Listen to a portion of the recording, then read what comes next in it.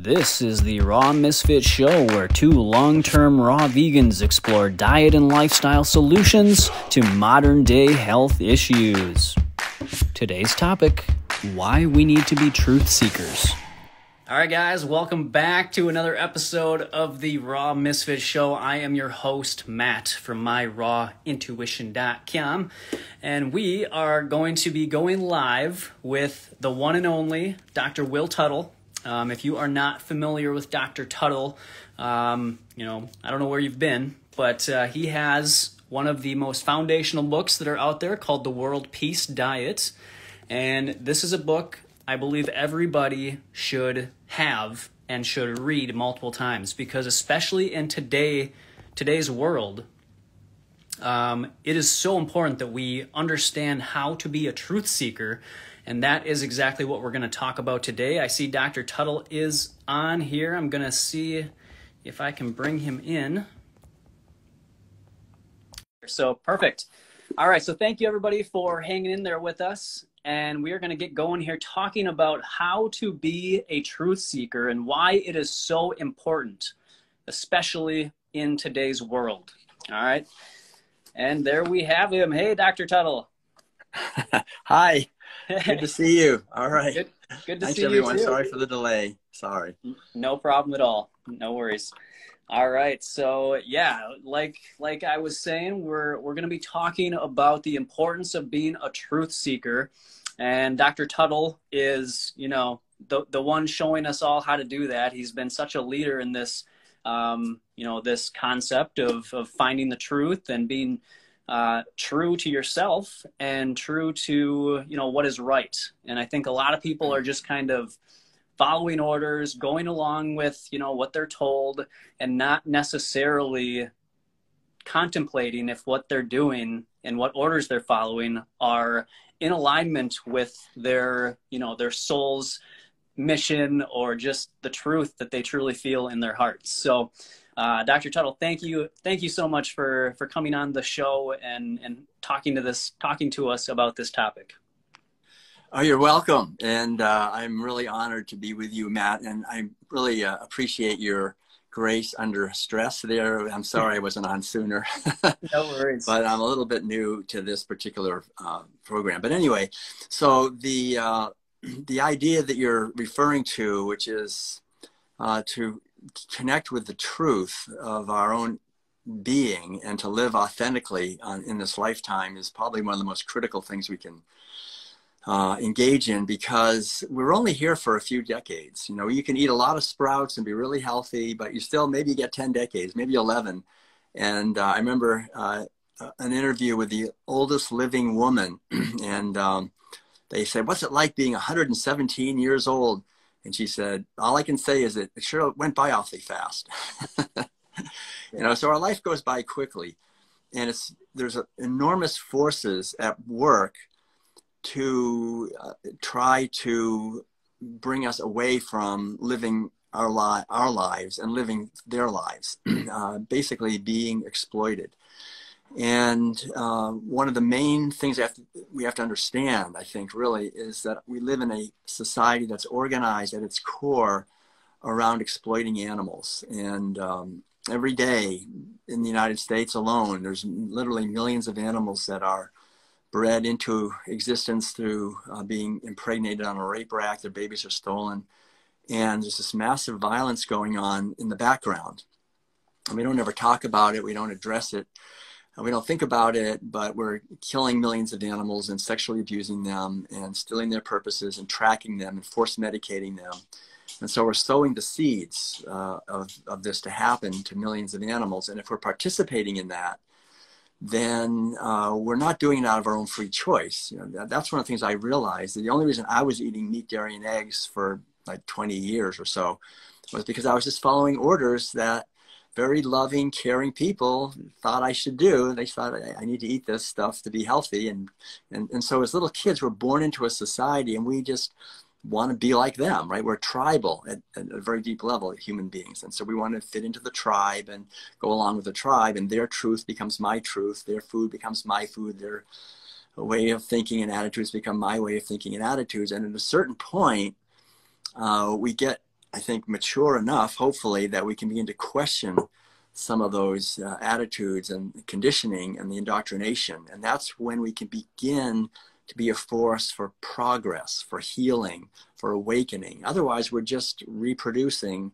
a program. If that program was totally healthy and fantastic, that'd be fine. The problem is that program from our society, we can see clearly, I mean, we're getting to the brink of mass annihilation of species and ecosystems, and really possibly of ourselves. So we definitely need to people on board questioning this.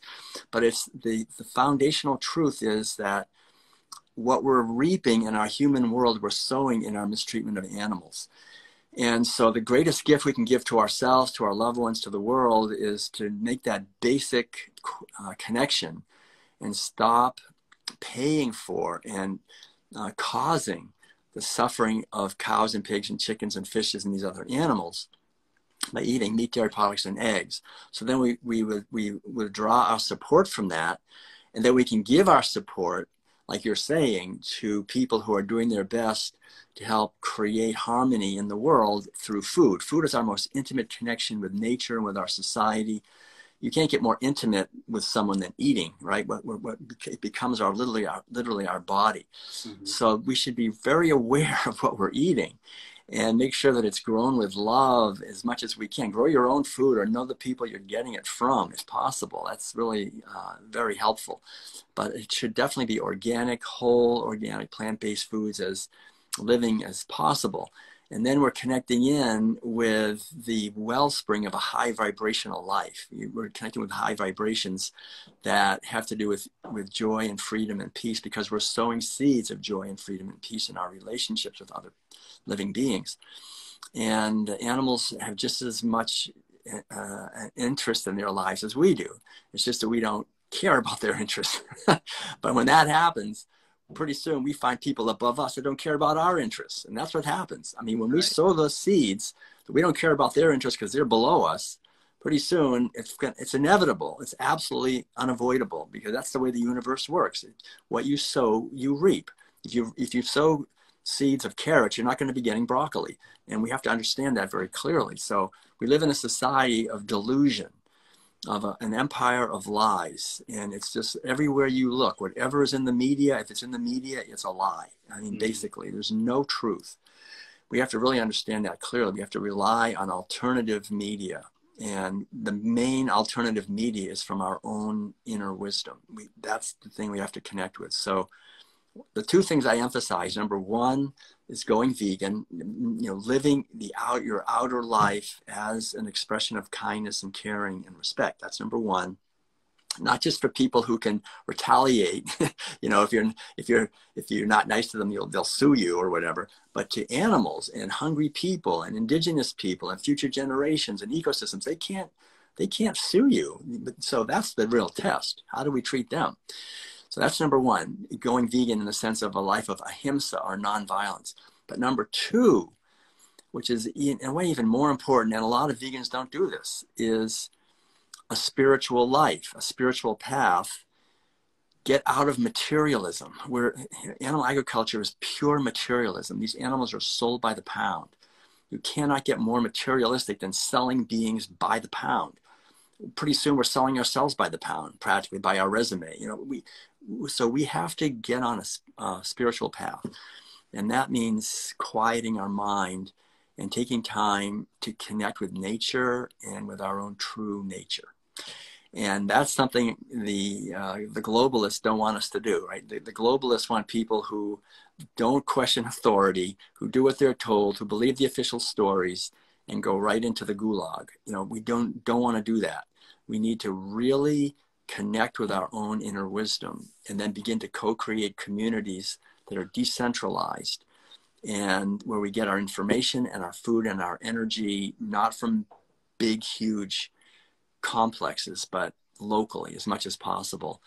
And so it's like rebuilding society. So I'm talking about a lot of different things, but it's all comes out of the same thing, out of the mentality of questioning animal agriculture and going vegan, and then going deeper in our own quest for understanding what we actually are. What are we?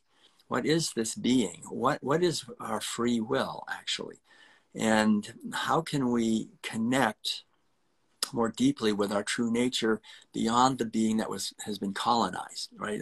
That's one of the things. I was a Zen monk in Korea back in the 1980s, and I'll just close here with this idea. But that I remember realizing after thousands of hours of sitting in silence, just watching my breath and asking, who am I?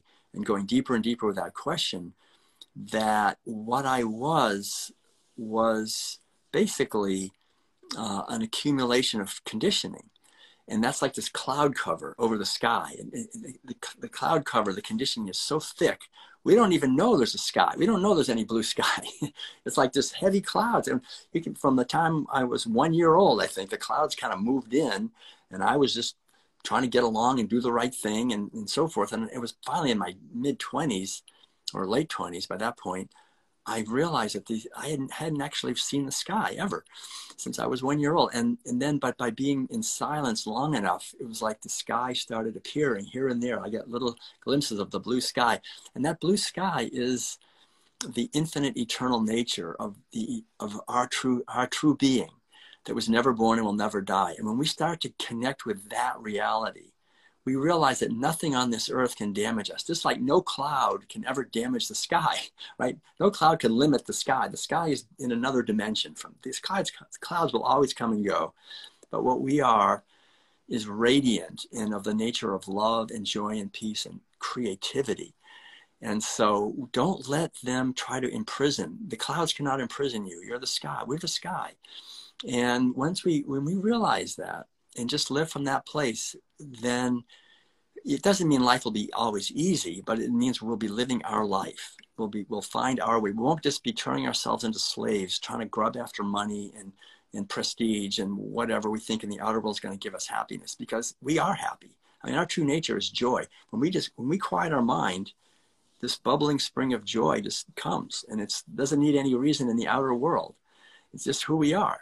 And then we see the beauty around us of trees and birds and people and how beautiful this world is, actually. But we're trained to be struggling and competing and trying to get enough. There's never enough. So there's this toxic program that's overlaid. And really, it's very interesting. It's kept in place by only a small handful of people, really, who have a huge amount of money and power and are able to pull it off through the mass media and the educational system and all the institutions that have evolved over the last few thousand years. And once we see all that, then most people are too programmed to understand that. But people are popping, people are popping open and awakening and beginning to get, especially with this whole pandemic theater. It's such a theater, so absurd. And it's like the demons are trying to get us to copy them, and be demonic and wear face masks and cover ourselves up and be afraid of each other and worried about germs and all this stuff, just to show, have us eat insects. I mean, all kinds of, like, they're just mocking us, So we have to really come back home to our true nature and find our real tribe. Find out who it is that resonates at the vibration that we want to vibrate at. And that's really true. I mean, we're not matter, we're energy, we're consciousness. And when we understand that, then we can begin to be part of the healing of our world. It is so necessary. And we'll be living our short life. It's short. It's gonna, we're all gonna hit that point when we leave this body. That is the one thing guaranteed is gonna happen. We're gonna leave. And we're gonna look back on how we lived our life. We're gonna see what we learned and how we contributed, and that's what matters. It's not going to matter how much money we made or how many people thought we were great. It's going to matter what kind of impact have we been able to make to help other people and help animals and help children and help everybody wake up and get out of this sticky delusion that tries to grab us and make us afraid of each other. So don't fall for all these lies. I think that's really the key thing. And I really appreciate, Matt, you're creating the space for this conversation. It's great. Yeah, that was beautiful. And thank you for sharing all that. I completely agree and resonate with everything you said. I think, and like you mentioned, when you start to seek the truth, you start to truly take your power back, right? Because, you know, if you're living your life based on false information and based on lies, you can be easily misled to, perform acts of harm against yourself and against others. I think the big thing with people that are just going by what is being said on the news, or, you know, by governments, or, you know, just by authority figures, they're really giving away their power, and they're really turning their back on themselves and that intuitive discernment that we were all born with. And like you said, you know, since 1 year old, the clock came over, and, you know, we are continually conditioned, even from birth. You know, we're brought into this world in bright lights, in a chaotic environment. We're spanked, we're poked, we're, you know, given all these treatments that are very traumatizing, and especially to a young child that doesn't know really what's going on, as far as I know, other than it's probably afraid and not really feeling safe as it comes into the world. And I think that starts to plant the seeds of fear and pain from a very, you know, from day one. And so we're led to seek safety from authority figures, from, you know, the TV, and from all these things that are going to tell us they're going to keep us safe, when, you know, it's our responsibility to protect, you know, to create the life and the, if we're thinking from a health standpoint, the health that we desire, right? And so by giving away that power within you to others, that, you know, from what we've seen, especially over the last couple of years, but it's been going on for decades, right? We've been fed propaganda and a lot of dis and misinformation that has led us to commit acts of violence against ourselves through eating the bodies of other sentient beings, you know, animals, and consuming all these processed junk foods that truly dull our mind and our energy, the energy that we are. You know, just putting ourselves in these low frequency situations, it kind of puts a blanket or that cloud over our true potential, and keeps us from, you know, really manifesting and reaching that self-actualization that we're all capable of. And I think that's why they put billions of dollars into propaganda and misinformation campaigns, and, you know, making people that are trying to speak the truth look crazy. You know, they put billions of dollars and resources into keeping those people suppressed, because they know that a clear, conscious human mind is capable of so much, and it's also not easily controlled. And so I think, you know, it just goes to show that the power we have within us is, you know, unlimited, truly, but it's our responsibility to tap back into that innate discernment, to start treating our bodies the correct way, so that our minds can be freed up, and we can start moving ourselves in a direction that's going to help our society and help our communities to start actually promoting, you know, health and vibrancy and right. happiness for everybody. Yeah, you hit a lot of good points there. I think there's a couple of things I just let's like to follow up on briefly. I mean, one is you talked about birth, and I think it's really interesting, because I've done a lot of research into animal agriculture, and the way animals are brought into the world is it's very horrific, really. I mean, the way like a little calf is born on a dairy, or in any case, it's always the mother thinks, this is my baby. On any animal agriculture operation, whether it's a big factory farm or even a small backyard operation, it's always the same story. No, I own you, and I own your baby, and I'm going to take your baby. I'm going to do what I want with your baby. And that's really, unfortunately, what happens to us. In many ways, we're born almost like calves on a factory farm, in the sense that in many ways we are mistreated from the time we're born, even before we're born, by well-meaning people. Our parents usually are well-meaning, but they've been wounded. It's gone through the generations.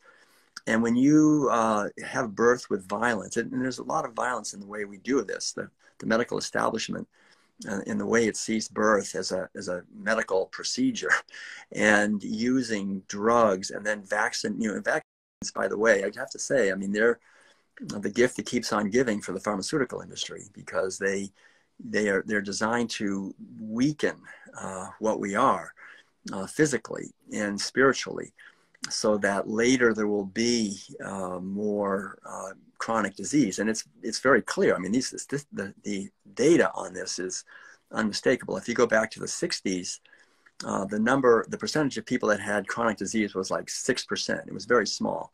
Yeah. And then in 1986, they took all the liability away from the vaccine manufacturers for any damage. And instead of getting like maybe 4 vaccines, I was born back in the early 1950s, so I only had like 3 or 4 vaccines. And back then, people were very distrustful of vaccines, and they were getting sued. The vaccine manufacturers were getting sued all the time, and they were going to go out of business. They were going to stop that. There wasn't going to be any more. And then they say, we need to have protection from the government. So the government gave them complete protection, and now kids are getting vaccinated with 30 or 40 or 50, different things. And chronic disease has gone from 6% to like 54%. And chronic disease means people that are on pharmaceutical drugs for the rest of their life, very often. So this has been a massive transfer of wealth to the pharmaceutical industry over the last few decades. And they use that money very well. They use it to buy the media, to buy the government, to buy the education of doctors, so that they're basically just promoting pharmaceutical drugs and procedures, and to basically to buy the narrative. And they are very powerful, but even more powerful than them are the wealthy elite in the background that own them.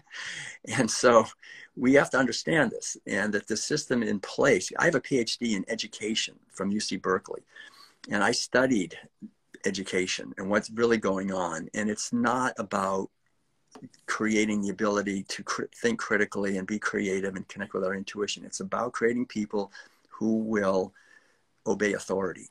And that's it. And the farther you go in the educational system, the more you obey authority, pretty much. The worst ones are the people that have gone all the way through, have a master's degree or have a professional degree. They had the lowest rates of vaccine hesitancy. And except for the PhDs. PhDs have the highest rate of vaccine hesitancy, followed by people who never went to college. And that's because PhDs, unlike most other, like I have a PhD, I had to do research into research, right? I had to pull back the curtain and figure out and learn about how to do research. Because to get a PhD, you have to make an original contribution to your field. And so people with PhDs are typically a little more savvy. We know science is a scam in many ways. Whoever's paying for the studies are going to get the results that they want.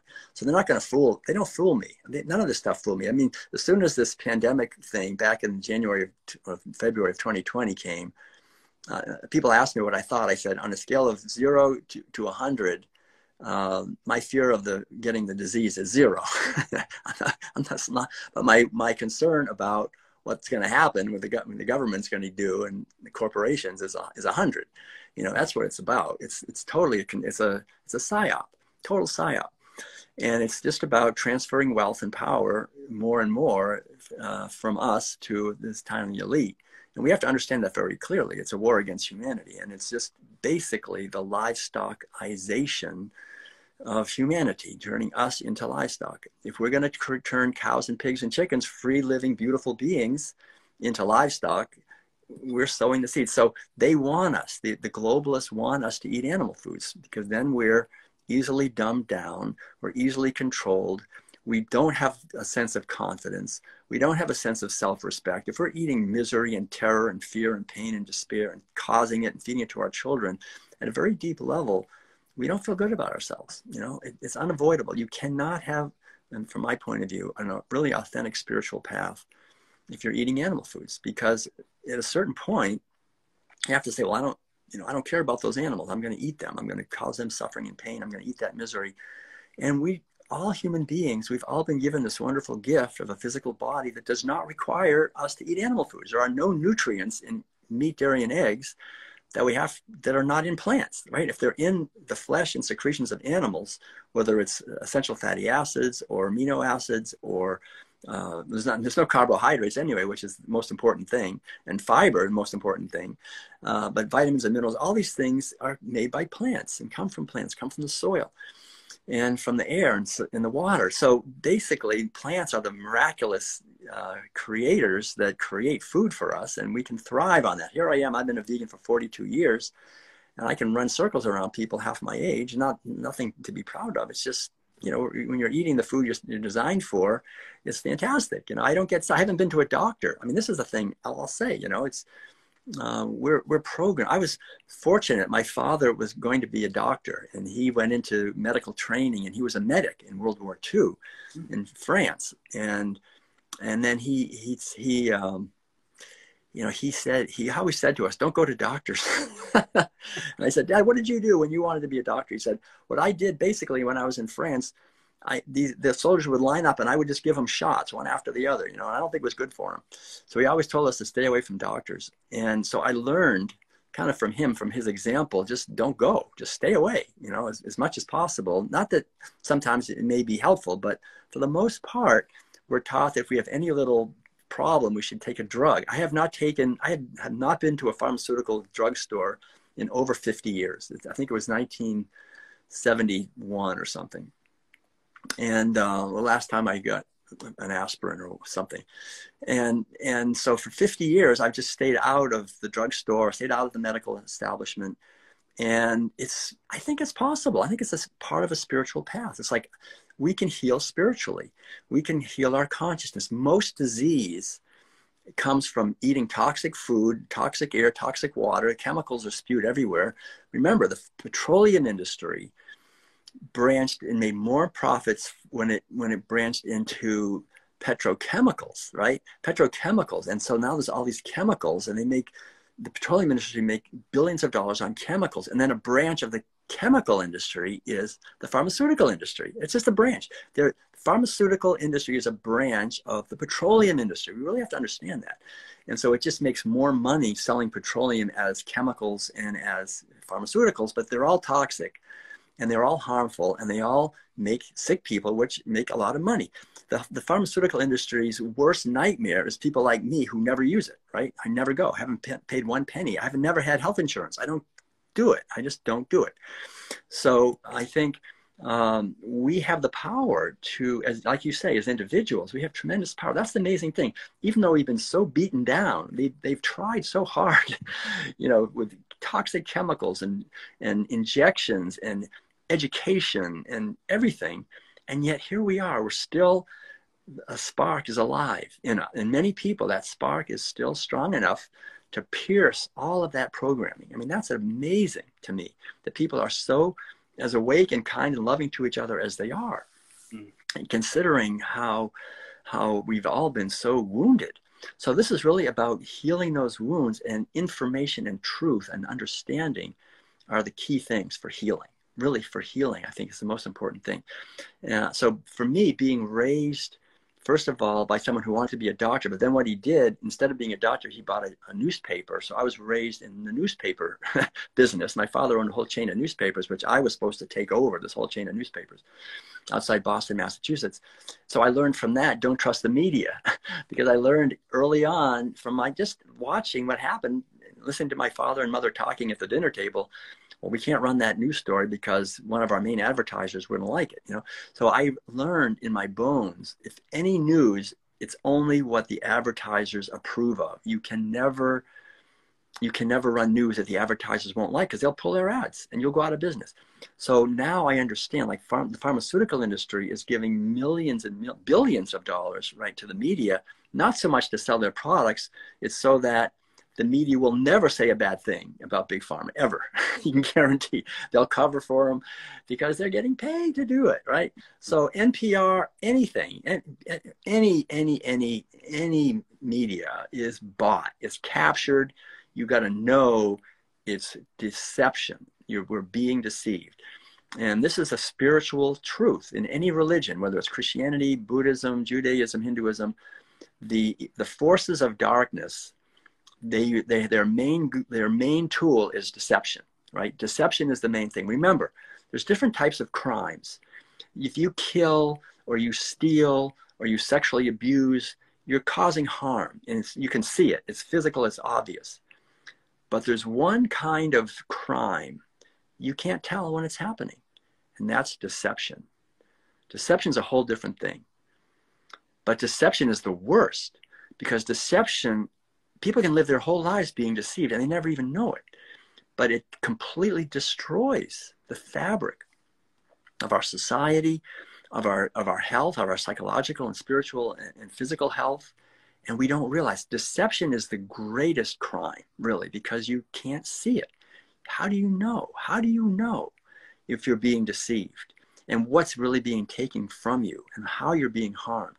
This is something we really have to understand. This we really have to see that it's up to us to defend ourselves from deception, because the gatekeepers like the FDA and the USDA, or whoever we think, or whoever we put in place, or Google, or whoever we think is supposed to protect us and give us the truth, no, they've all been captured. Everything's been captured by now. After 10,000 years of animal agriculture, the systems are so established that they're captured. So we, the people, as individuals, as divine sovereign beings, it's our intuition and our wisdom that protects us from that crime of deception. And the best thing we can do is just cultivate what's called in the spiritual tradition discriminatory awareness, right? The ability to discriminate, to actually tell the difference when we're being deceived and when we're not being deceived. And often we're deceived by our own thoughts. It's our own conditioning. That's the thing. So to be able to understand that and discriminate, and that's very connected to intuition. Intuition is our inner guidance system that will guide us to live our unique life and to clearly show us our path. And we can't really say to someone else what their truth is, but we can connect with what the truth is for us and how deception is being used. And I think the thing we have to really understand, and I'll just close with this idea because I think this is important, is that animal agriculture is the main deception. That's the grandmother, grandfather deception. When you deceive people into thinking that they need to eat animal foods to get protein and calcium and kill animals, that's the great wound. Then they start eating misery and violence.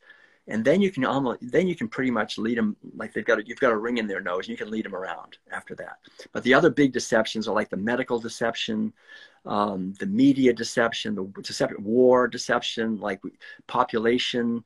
There's so many, climate change. I mean, there's a whole bunch of deceptions that are used to take away our freedom and make us, lock us down, basically, and make us afraid.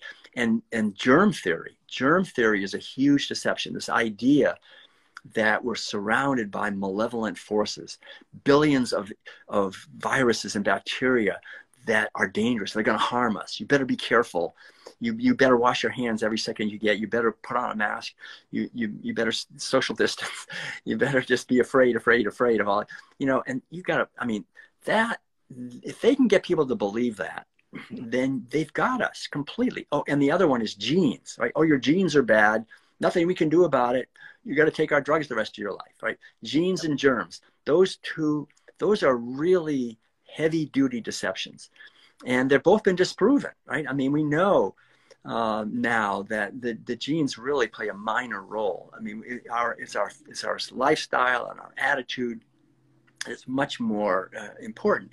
Same thing with germs. There's what's called terrain theory, which is basically the idea, which is much more accurate, that our health is determined by the quality of the terrain, of the mind-body connection, how healthy our food is, how the quality of our exercise, the quality of our relationships, the quality of the purpose of our life. If we're living a purpose, if we're getting up every morning and meditating and connecting the gift that we have, the quality of gratitude that we're feeling as we go through our day.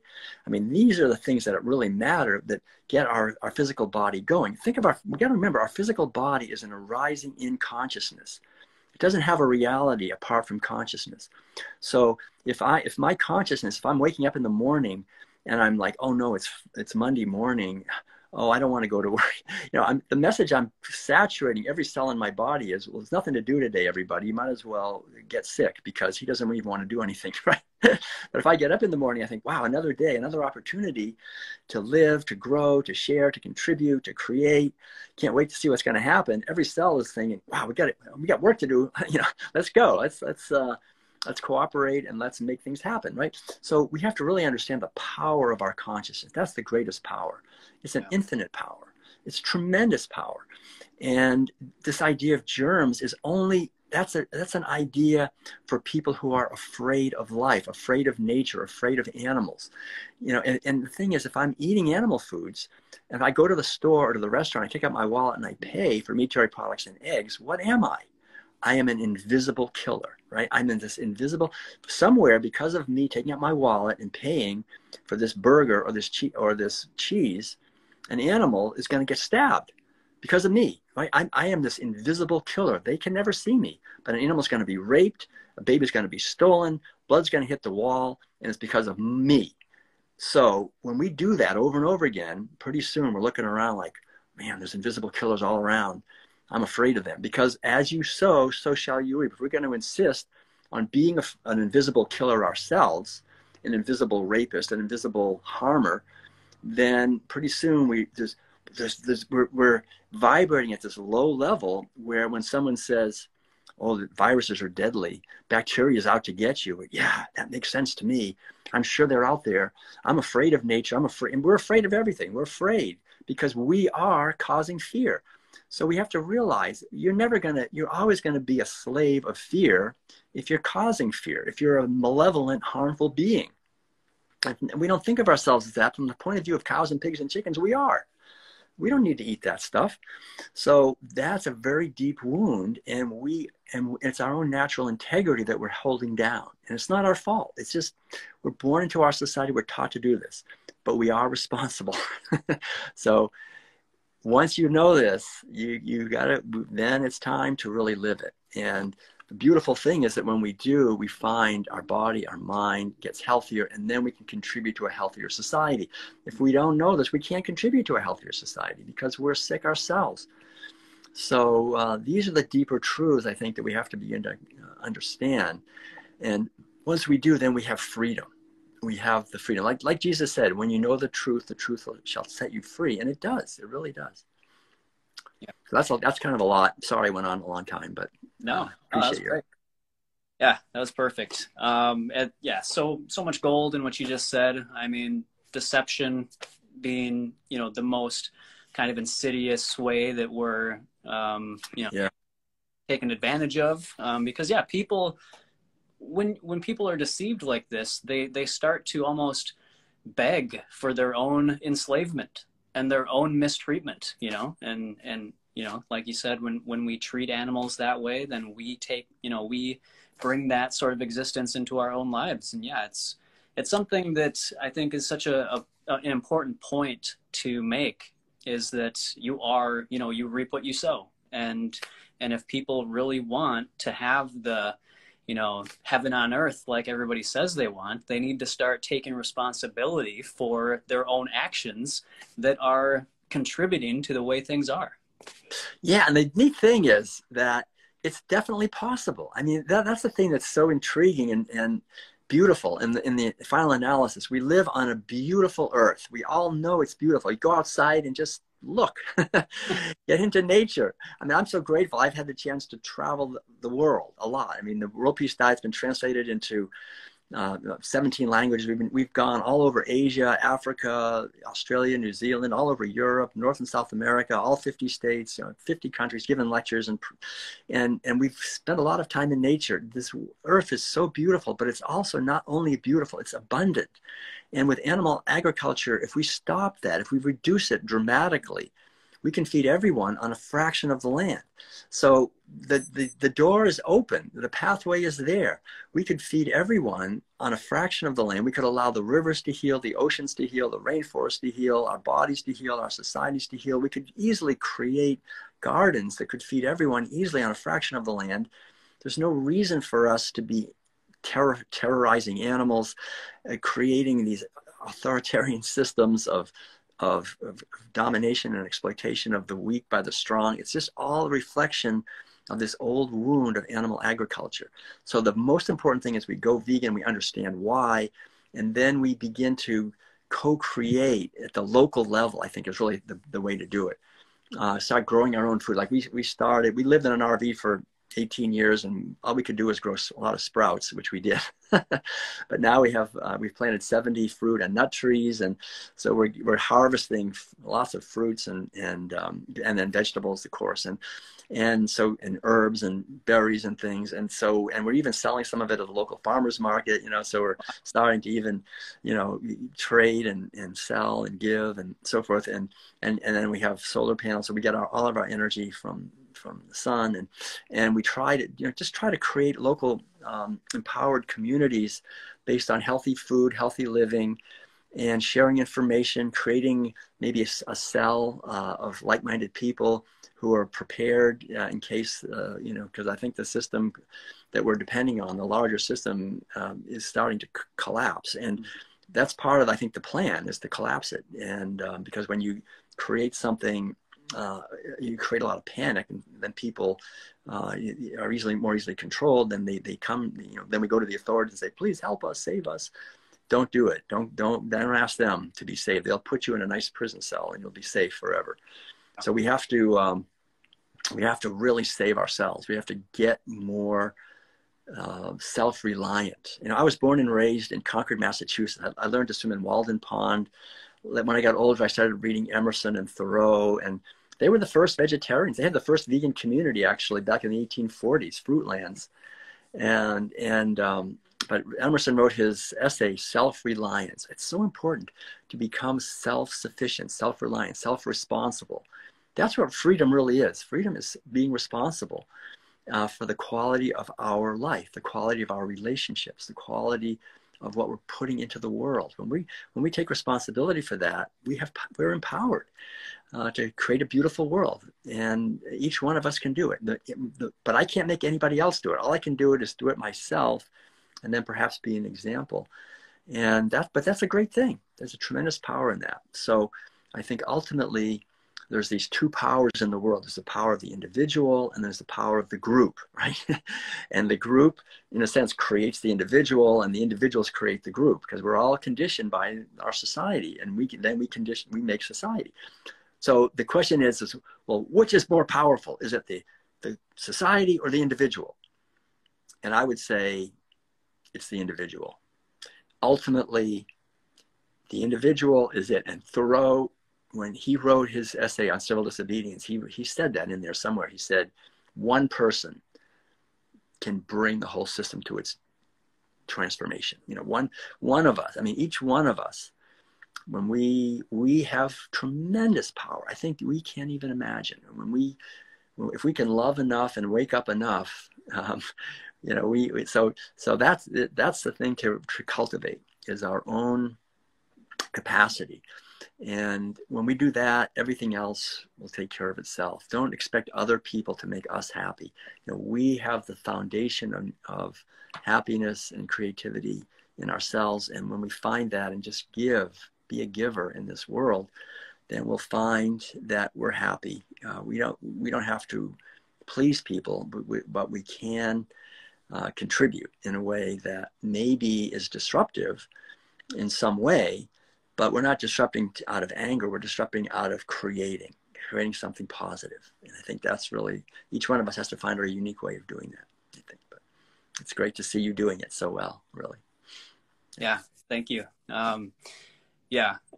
Again, going from the victim mindset into the creator mindset is really something that, I think is so important for people to understand which mindset they've been living in and start moving towards that. So yeah, very well said.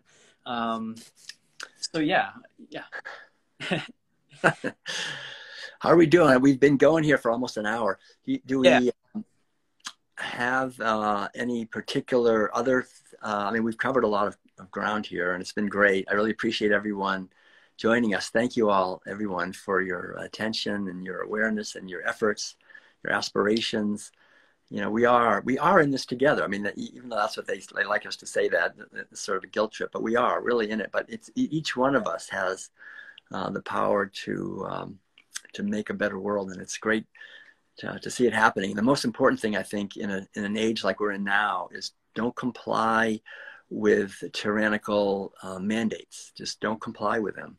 It may be difficult, and we may be really challenged, but I think that's very important to just don't go along. That's what veganism is, right? We don't comply, even though everybody's, oh, come on, it won't hurt anybody. Just have a little piece of cheese. No, I'm not going to cause suffering to other beings. I'm going to respect the sovereignty of myself and respect the sovereignty of these other beings. And so we have to continue that even more forcefully in some ways than ever. Yeah, 100%. I know we are at the hour. Do you have just a few minutes for just a couple questions, or do you need to log off? Probably, maybe like at the most, I only have a couple more minutes because I do have another one after this. So. Okay, sure. How about just one question here? The first one I'm looking at. Somebody's curious on your view versus living foods versus cooked foods. Do you have any thoughts on that? That's a good question. Yeah, I'm not a complete raw foodist. I think there's a place for mostly raw. I mean, we eat like 2/3. I'd say, 2/3. For us, like breakfast and lunch, we green smoothies and salads and things. We really we grow a lot, but we also feel there's a place for some good starch. Like usually in the evening, we have some potatoes, sweet potatoes or grain, some kind, with vegetables, So I think a 100% raw diet is great for healing, especially and cleansing and fasting. Fasting is really good. Juicing is really good. Fasting. I went through when I was younger. I'm 69 now. So when I was younger, I did a lot of fasting. And every year I would fast for at least a few days or a week or whatever, do cleansing. But I think but the most important thing I think really is a high raw is really important. Organic, veganic if possible. So there's no blend meal, bone meal, manure. If possible, grow your own food. And then of course, making the food with love. And that's a really important thing. Really doing it as a meditation. It's not so much, it's what we eat, but it's also how we're preparing it and how we're eating it when we're eating it. All those things are important. And then there's so much more to health than just food. I mean, really, the quality of relationships and purpose, creativity, connection with nature, exercise and movement. I mean, there's, all these things are huge. Mental attitude, meditation, inner peace, healing old wounds. I had chronic back pain when I was younger, and I realized it was from when I was a little boy. At a certain point, I was afraid to reach out really into life. And so I kind of developed this pain. And then in a long meditation retreat, I realized what it was. And I thought, oh my gosh. And then it was gone. So we have to do sometimes the healing. If I just went and got a bunch of drugs to kill the pain, I never would have healed the inner problem that I hadn't faced in myself. So very often the body will outpicture things for us to heal. And so instead of seeing disease as a bad thing, see it as a good thing. It's like either I'm cleansing, I'm sore throat, runny nose, rash, diarrhea. All those are just the body cleansing. We should celebrate. Don't try to stop it. And or it could be something mental that needs to be addressed. Relationships. Maybe I'm still angry with my parents. Who knows what? So address that, heal that internally, and the outer physical symptoms will take care of themselves very often. So I think, that's the quality of food is important, though. It's really make sure it's organic. I mean, the glyphosate is everywhere. So you've got to really be aware about all that too. Yeah.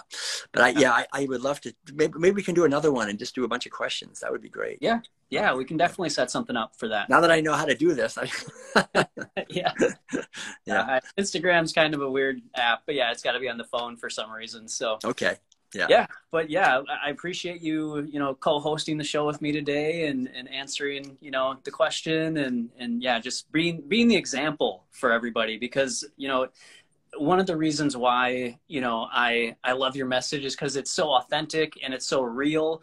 You don't worry about, following the herd. You basically walk to the beat of your own drum, and that's what I really respect about you. And I just thank you for everything that you're doing, and also, again, your book, The World Peace Diet. I hope everybody will go out, pick this up.